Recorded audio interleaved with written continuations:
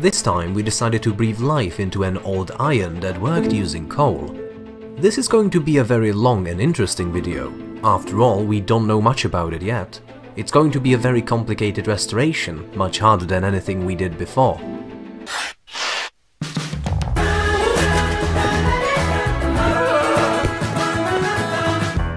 Everything is covered in old rust and a spider has settled inside. We had already gone outside to get started, and then we were in for another surprise we hadn't anticipated before.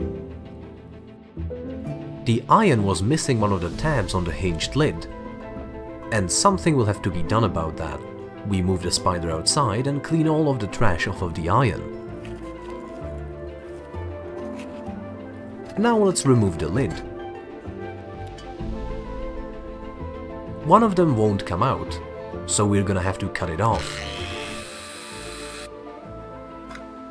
These horns on the lid of the iron need to be unscrewed. But that won't work anymore. We attach them, and with the help of a grinder, the inner part of the screw as well.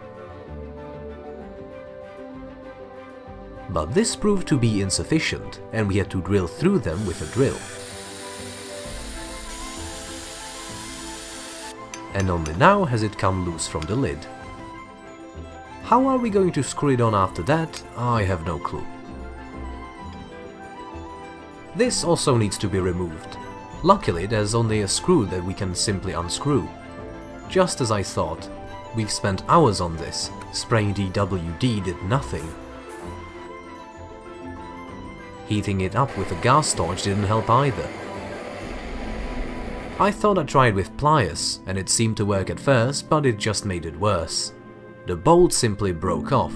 Well, what now? How do we unscrew the piece? We're just gonna cut it off with bolt cutters, and then we'll figure out what to do with it. From the beginning, things didn't seem to be going according to plan, especially when we found out that this one on the lid broke off. But we're not giving up that easily.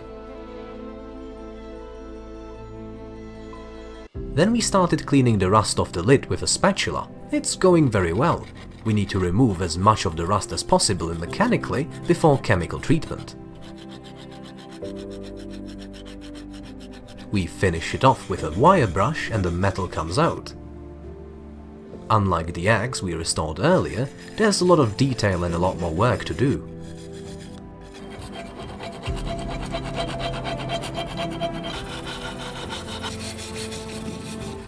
The same is true for the body of the iron. The first day is coming to an end, and we are preparing all of the components for the mechanical treatment throughout the night. Specifically, we're pouring acetic acid solution over everything. This time, however, we decided to heat some of the vinegar over a fire to speed up the reaction. You probably know from chemistry class that the higher the temperature, the more active the reaction. We didn't have enough vinegar to cover all of the parts, so we used this candle to raise the acid level. The acid doesn't react with the wax, so it's fine. Because the vinegar is warm, it triggered a mega reaction, bubbles everywhere. I was worried the iron would completely dissolve overnight. But fortunately, it didn't. In the morning, it bubbled even more, but the iron was intact. We take the candle out and remove all the metal. In some places, the rust has completely peeled off. We decided to save time and immediately treated the surface with a stream of water under pressure, just like last time. Yes, that helped. After drying the parts, we immediately apply some VD to them to create a thin layer against oxidation. In fact, right before our eyes, the iron covered in a thin layer of rust. I put a wire brush in the drill and managed to get very clean finish on top of the iron. It's far from flat, but I think it just gives the iron a very antique look. And I don't think the original was very smooth either.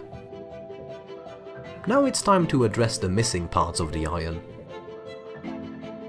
And that's where an old welder that's helped us many times comes in handy. First we want to weld this hinge. And with some difficulty, we've succeeded. Now it was the turn of the lid's fixing eye, and that's where the problems began. Not only did the metal not want to weld, but even the iron itself started to melt, and we made it a little worse. Turns out it wasn't really iron, it was cast iron, and it's extremely difficult to weld. We tried all sorts of things we found on the internet, like wrapping copper around electrode, but nothing worked. Fortunately, we were able to get special electrodes for cast iron at the hardware store, and with their help we filled in the missing part, which after grinding looked something like this. Not bad, drill a hole and everything will look great. By the way, during this manipulation, I left the mask near the lamp and it melted. I had to go to the store again, but this time I bought a mask that automatically darkens the viewing glass. Working in it will be much more comfortable. We went back to the broken screw in front of the iron and decided to drill it out a bit. Fill the hole with metal and make a new hole. The old bolt was already too short, so we got a new one of the same diameter. The problem was that there was no thread in the drilled hole, so it couldn't be screwed in. So we bought this great threading kit. It looks very interesting and we can't wait to try it out. We will find one with a suitable diameter. We fix in the special handle, insert it into the hole and drip a little lubricant on it to make it slide. And that's how you try to cut a thread into a hole. A little twist back and forth and it seems to work. The bolt screws in without any problems. Cookie has been watching the work from the window all day long, probably getting things ready for ironing. Using the various wire nozzles on the drill, we continue to finish the iron. It was necessary to remove as much rust as possible so that the iron would not rust in the future. Cleaning the handle was also not very easy, as it is curved and in some places very difficult to get to. Now it was time for the most important part of the iron, the bottom part that slides over the clothes. There were a lot of dents in it, which we tried to smooth out with a sandpaper. However, the cast iron is very hard metal and very difficult to work with. For you, this looks like a few seconds, but in reality it was hours. And this is the result. It was quite satisfactory, to say the least. There are some small dents, but there are even more dents in modern irons in the form of steam holes. So now we're fine-tuning all the details to perfection, and the handle clearly shows that it's made in... I can't really tell which country it's from. Maybe you can read it. When I tried handling the iron, I couldn't even imagine how it should be handled. But when I saw the holes, I immediately knew what was missing. We need a rod. We measured the distance and cut a piece off with a saw.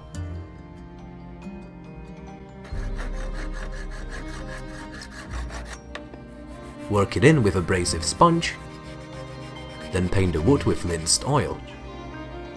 This will absorb into the spores of the wood to protect the handle from dirt and moisture.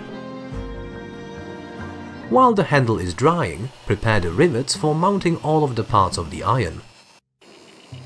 Some we restored and some were made from ordinary nails. The inside of the iron is treated with phosphoric acid to destroy any rust residue. And finally, our iron assembling kit is ready. Now everything needs to be properly and neatly joined together. We'll start with the lid and the handle. After inserting the rivets, we decided to re-weld them on the other side. With new electrodes and a new mask, that was no problem.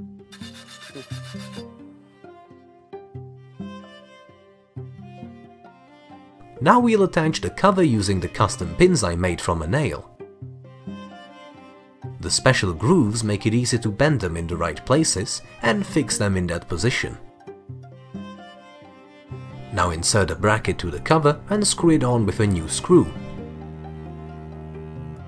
But unlike the old screw, it didn't fit at all.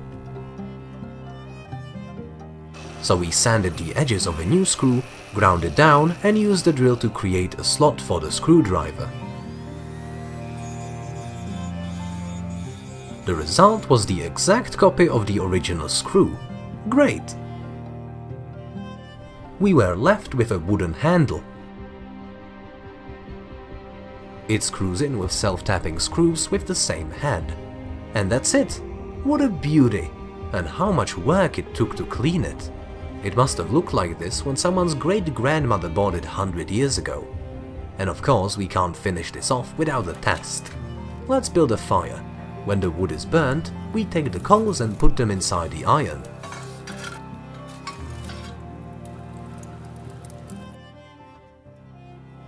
I think we need to puff them up a little with this motion.